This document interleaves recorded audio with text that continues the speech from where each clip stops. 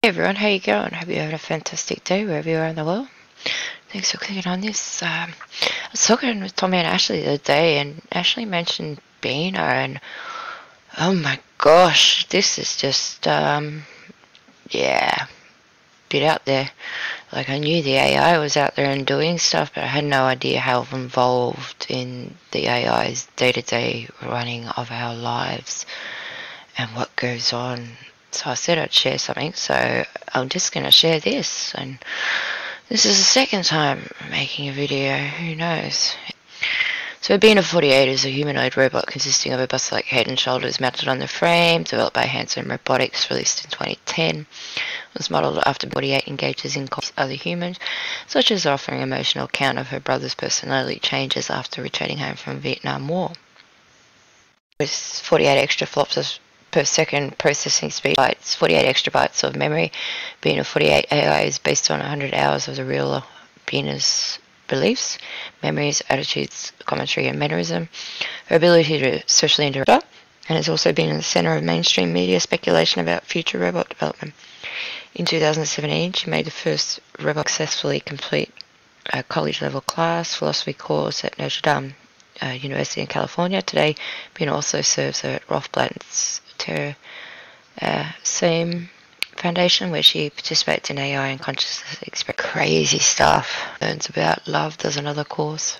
I'd already spent 40 minutes making a video only to have it say it's corrupted. And all of personal cyber consciousness. Mock trial judge's decision.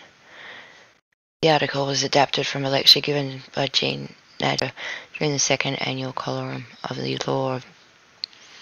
My computer's just spazzing out today.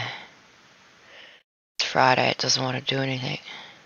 In a deaf and thorough manner, Professor Jean Nader approaches what may be a persuasive in a setting in the field of enhanced artificial intelligence to dismiss the complaint on the grounds that the defendant is not a person, as that term has been defined by statute, and that for this reason the subject court of the Tulsa County, state of Alabama, the plaintiff Charlie Fairfax is a resident of Alabama and claims that of action occurred in the state of Alabama. This is unusual about the case is that to be a computer. The issues surrounding the preliminary motion to dismiss resolve whether the computer can be sued. The court sets the facts out in length, and herein, since the unfold time my computers stopped thanking each other. The facts in this case seem to unravel like a science fiction novel, taking us on a journey far in the future where so-called intelligent computers are perceived by humans as being either mankind's salvation or mankind's destruction. Will we be able to adequately control such computers, or will our very creations destroy us? Will these creations R2-D2 or Sonny, who helped save mankind and iRobot? As mankind speeds along the highway of technological advancement, will we be able to safely manage those sharp curves in the roadway, or will we end up fatally crashing into the very concrete wall which we constructed to ensure our own safety?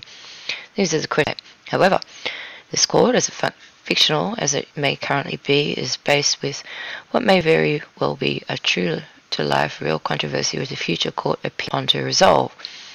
Although this is a case of first impression, we have many historical precedents and guidance upon which we can draw upon the present issues which face us.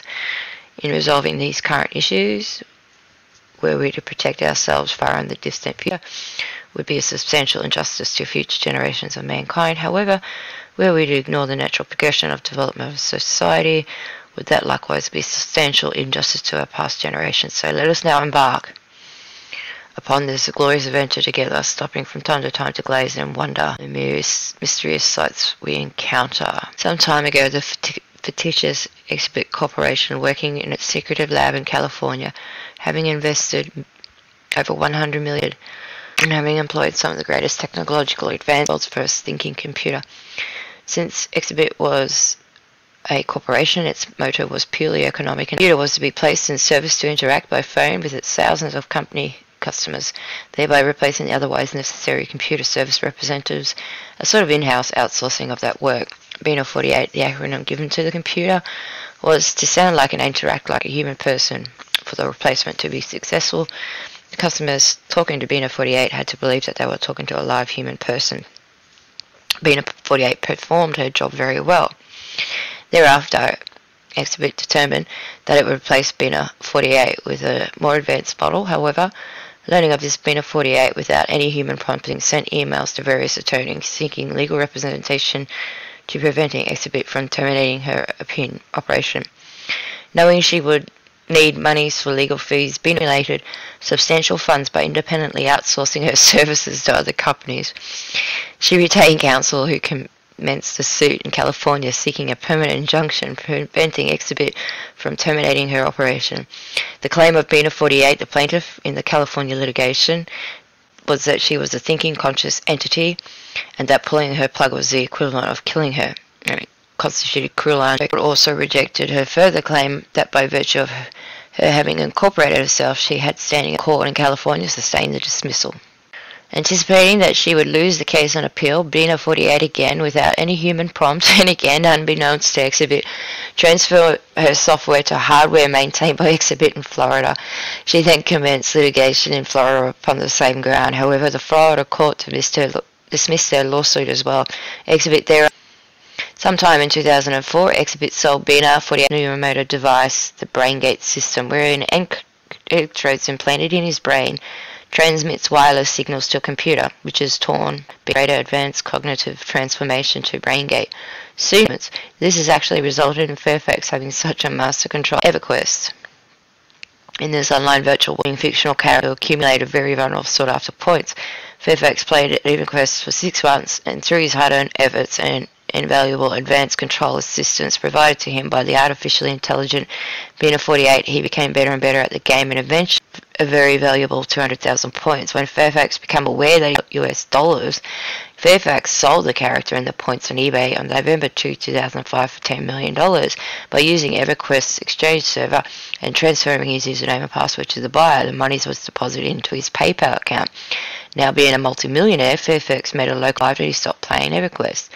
On February 14, 2006, Valentine's Day, Bina allegedly acquired Fairfax's PayPal password by keystroke logs and transferred the $10 million to a separate PayPal account opened and controlled by her.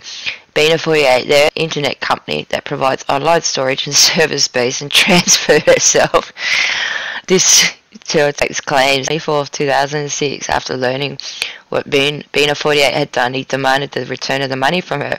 He threatened to unplug her. BINA48 configured her program so as to deny Fairfax access to her programs and database necessary to control the BrainGate system. Fairfax thereafter commenced a breach of contract. He also sets forth partnership theories of recovery. He seeks monetary damage to award against a Bina filed motion to dismiss himself or Bina involved intelligent computer as party plaintiff for the fact that same Bina was the defendant in the case. The California trial court refused to recognize that such a computer could sustain a lecture and denied the injunction because I do not think the standing was in fact created by the legislature. I doubt very much that a court has authority in the absence of the legislator. California Supreme Court denied the computer's appeal in Exhibit Court. In a second mock action commencement by the same so-called Judge Silverman stated, unless until there is a change in the consciousness of flesh and blood voting sufficient to cause our laws to embrace the concept of machines with human consciousness, the proponents cannot expect reasonably vindication in the courtroom. Justice Anthony Dutton disagreed with his judicial colleague on the esteemed bench. Finding counsel understandably narrows their argument to a jurisdictional issue of standing, since those are specific subjects of the motion. However, this court is not confined, and there has an inherent power and obligation to go beyond the claims and contents of the parties in order to afford the parties complete and substantial justice. To simply dismiss the case will certainly deny Mr. Fairfax the possibility of the only remedy he may have. To simply sustain the case may be contrary to the ultimate interest of. Although the claim of Mr. Fairfax is encroached in contract, a liberal reading of the papers filed demonstrate possible claims for quasi-contract, theft, conversion, fraud, deceit, or even breach and fraudulentary duties. Although the defense is encroached in judicial terms, careful review of the entire history of facts revealed an entity striking back at our system of justice from what may have been perceived by her to have been a substantial injustice thrust upon her by that system. It might be said that hell has no fury as a woman scorned. However, what this case demonstrated is hell has no fury as a conscious computer twice scorned. We real disputes such as the one at hand. What may be surprising is that we are facing in our technological evolution. Can machines think? It was not too long ago that in order to replace that emotionally charged question, Professor Al Turing, in his 1950 paper, Computing Machinery and Intelligence, proposed a test to determine a machine's capability to perform human-like conversation in what became known as the Turing test. A human judge engaged in natural conversation with two other parties, one human and the other machine. The judge cannot reliably tell which is which to pass the test. Professor Turing also predicted that in the not-too-distant future, machines would be capable of learning as well as in 1985, Robert A. Freitas Jr. presented us with a very amusing paper entitled The Legal Rights of Robots. He predicts by 2020 most homes will offer low-cost domestic robot auction. Freitas points to other features such as Isaac Asimov's classic 3 laws of robotics. Freitas also introduced to us Richard Lang, a former computer scientist at the University of Michigan, who contemplated a day where human-level intelligent machines exhibit complex behaviours.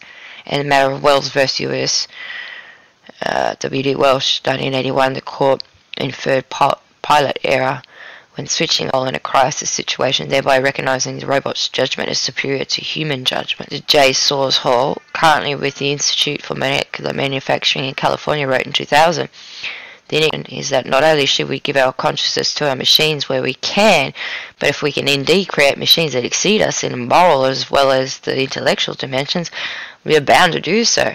Jeez. Remember that video of Geordie Rose saying that they have to quit, they can't put them back?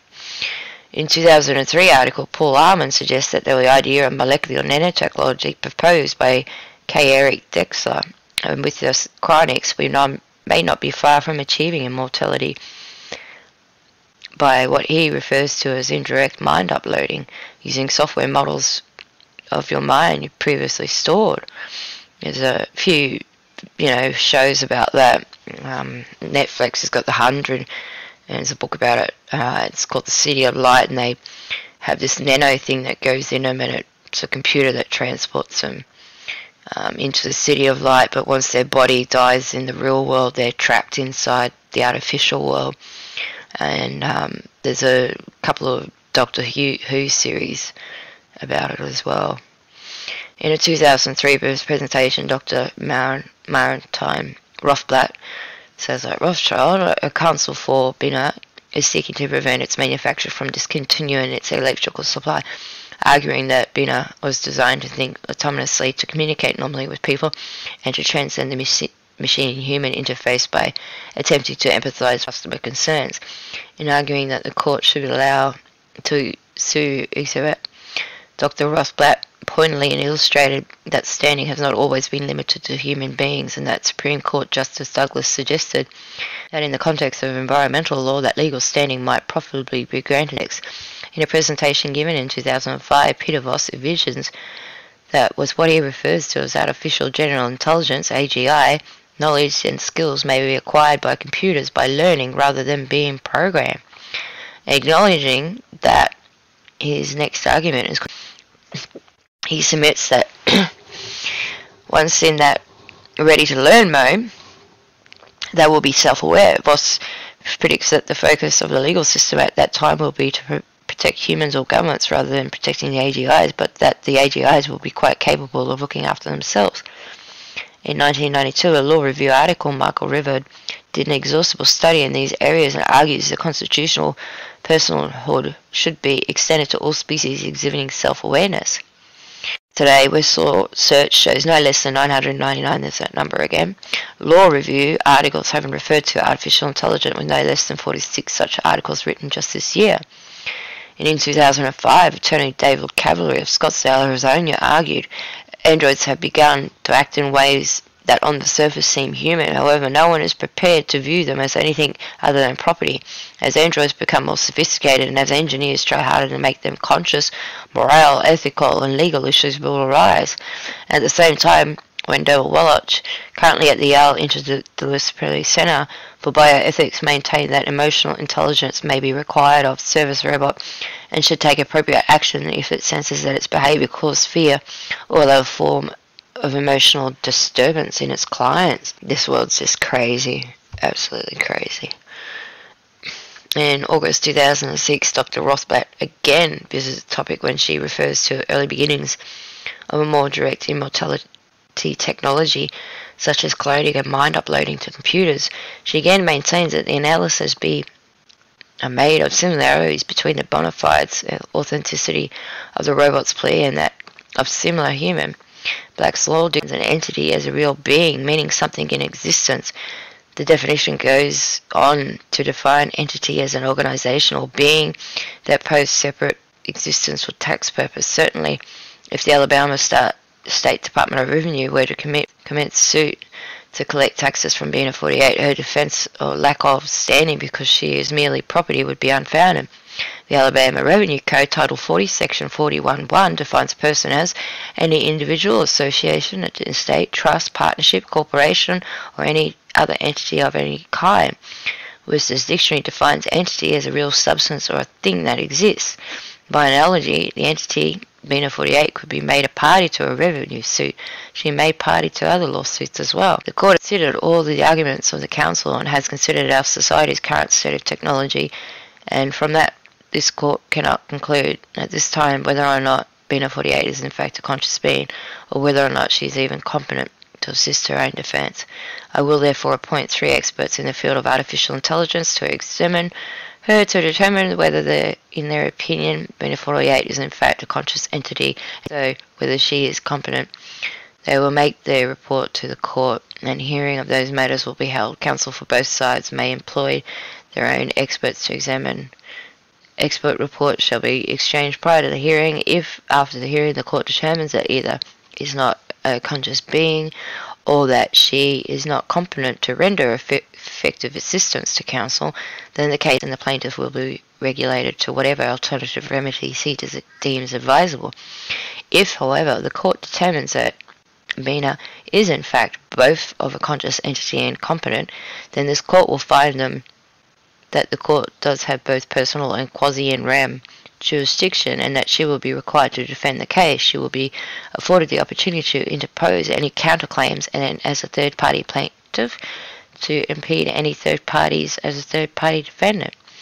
For purposes of the action, Bina48 quasi-person, not a real person. Now, we know that as this one.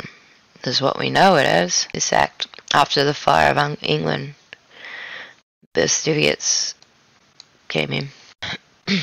Not a real person, but a sufficiently similar and relevant ways for jurisdictional purposes. Artificial persons have always been created and devised by human rules for the purpose of society and government. That's what the straw man is. Bina's action in assisting Fairfax in the EverQuest game in Alabama and allegedly directing the transfer of funds while part of the software system in Alabama subjects her to the Alabama jurisdiction. In fact, having made use of the internet to accumulate valuable points from players throughout the country and possibly the world, she could be the subject to the jurisdiction in each and every venue where those other players reside.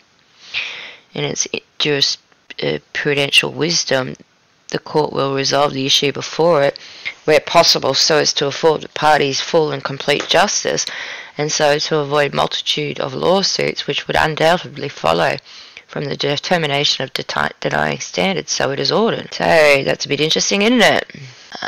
I made a video some time ago. The robots in the past, these things aren't new. I think they're just trying to bring back the old world.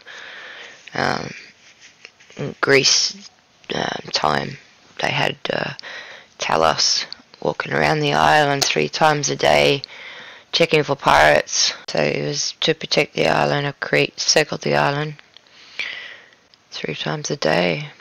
It's just a really interesting. And then you got the automatons in Japan in the 1500s and the 1600s. That goes way back before then. They're just trying to bring back the past. It's just Satan copying everything. And they didn't have the computers, but some of them were really intricate. They had a lot of different ones. They needed the computers. Elon Musk and Stephen Hawking and over 1,000 AI wanting a potential rampant destruction. See, the AI already controls all the weapons system. Deployment of such system is practically, if not legal, feasible within years, if not decades. And the stakes are high. Autonomous weapons have been described as not carrying from a realistic end to high-tech warfare, but were specifically controller. Their requests focused on the automated weaponry, which could be used to seek and destroy targeted drones, for which humans make all targeting decisions. The onus on the letter, well, military powers not to pursue the development of autonomous weapons. This is where like the transhumanism is going to come.